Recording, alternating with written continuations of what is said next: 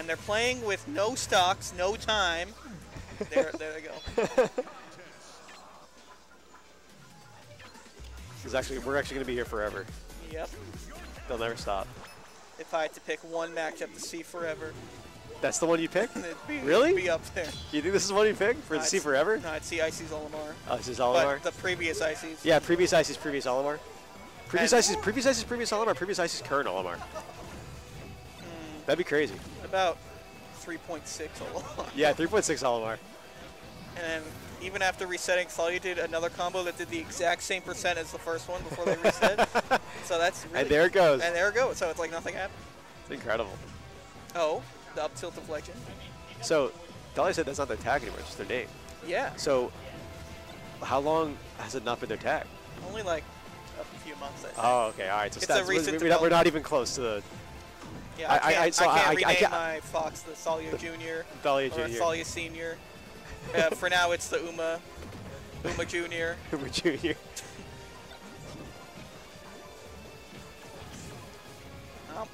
He's so we were talking about this in Moto. Go on. We were talking about how Siffy Beast is experimenting with Jet Hammer. Yes. And it seems like by experimenting with Jet Hammer, it means he's using it constantly. And I think that's honestly chill as hell. Well, you got to figure out where it's good and where it's bad. Exactly.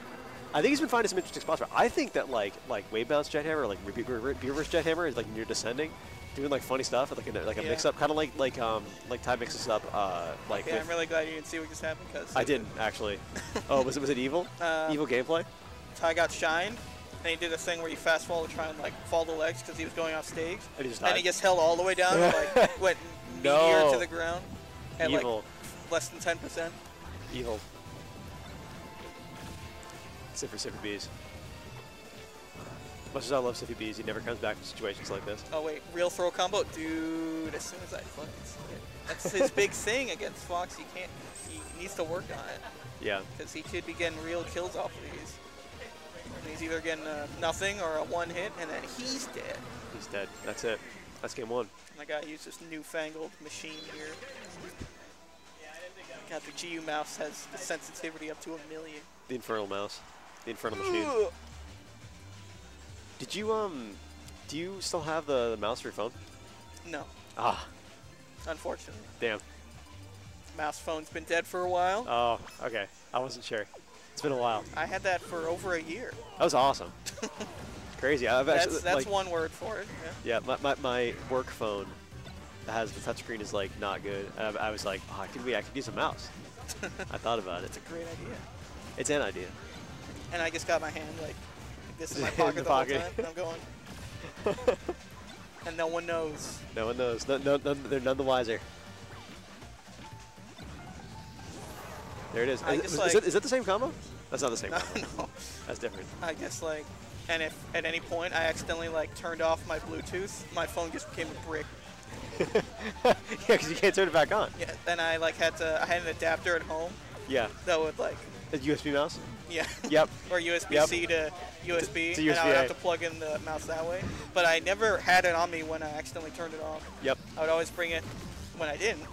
It's so funny. And there was the one tournament I flew out to when I had mouse phone, and I was like, if any point I turn it off, I can't get home. It's fucking over. I'm in Denver without a phone. It's fucking over. When I was flying back from the Gambia, and I had a Were you on Survivor? No, actually, I was just in real life. Oh shit. And like there was I had a Surface Duo at the time, and it had like a little sand in it, I guess, because for being like on my pocket and stuff. And so like it had weird issues where like it wouldn't really turn on very well, and it was really unstable. And like I'm sitting there like I might not make it home. Like I don't know how I'm gonna make it home. Oh no! It wasn't gonna charge well. Yeah. Because the charging port was like messed up some way. I've had that. And I'm like, oh my god. And like you can't open a Surface Duo 1. Like it's not possible. I mean it's possible, but like you can't replace it anywhere. When I was still a Gino boy, yeah. And I would work on pizza, and there's flour all over the stage. If I had my phone in my front pocket, and I'm like doing this, and then all this flour comes down and falls right into my pocket. And I get home and try and charge my phone. I'm like, there's a bunch of shit in here. I've lost a lot of charging ports that way. Yeah, I imagine. You know, it's funny because like at least the charging port in a phone is often something that you can replace if you open it up. Like this is just like on a little connector. Anyway. Is this the end? That could be the end. No, I think it's the end. No, you got. Oh my God. What? Oh, okay. Oh, maybe not. Okay. I really didn't think he was gonna make it back. I gotta be honest. I had all time low. Oh, okay. I was like, wait. All time low confidence Siffy Bees in this one. Siffy Bees crumbles to Fox. He crumbles unless he goes into a set thinking like, oh, I got this. Then. Yeah, but the thing is, yeah, if he goes in like confident, like he was okay against Fox at like some of the. He didn't play Fox in the majors, did he? Any of the majors he's gone to? I don't think so. No. But when he played Zubat at Bumbertoe. Yeah. And he had played him like 2 times already that year, and he's like, next time, like, give me 2 more times, and I think I got it. Yeah. So I'm like, well, when he says that, then yeah, I know when he he's might, that confident, he might he's actually like pretty close. And then he did. So. Yep.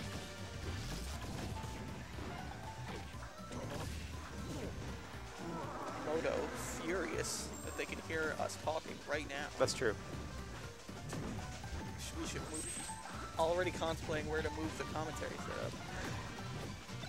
Or to move the setup they're playing on. Oh, yes. Oh? Thalia doing footstool stuff because it's free on DDD? It's cool and funny. It's not cool. I can do it, so that means it's not cool. It doesn't mean it's not cool. The test of if I know how to do your setup, like if I can do your like Icy's like grab across the universe setup, then it's like okay. No, Flar can do it. It's not that. Oh, I was talking to Moto about this. Are you playing Rivals? A little bit. What are you doing in Rivals? Doing Zetter, but okay. I was playing 4s, and I was like, oh no, he's really fun though. Yeah. He's kind of silly. A little silly. Oh, there it is. Oh, dude, he had it, and then he went, yep. Nope. What would he have to do to make these throw combos better? He, when Thalia's doing like slight DI, he has to do a turnaround pivot grab to increase his grab range to cover everything. Yeah, okay. And he hasn't been doing it, but he did that one time just now. Yeah, he knows how to do it. But he can't react to it fast enough. Yeah. He's got to hit those reps. Those reps. This game, PM, fighting games, it's all about how many reps you have. Damn. In any given situation. Evil gameplay. Dude, we were gassing up your DDD so hard. We actually were not gassing up your DDD. We were not gassing. Like, what are you talking about? We said if you got throw combos, it might be possible. I have to completely relearn how to play the game in order to play that matchup at a competent level. Yeah. I think it's just not worth it. Ty says he's really confident, and he thinks he's got it next time. I did actually shield drop once. Oops. You did? Oh, wow. Okay. Shay said...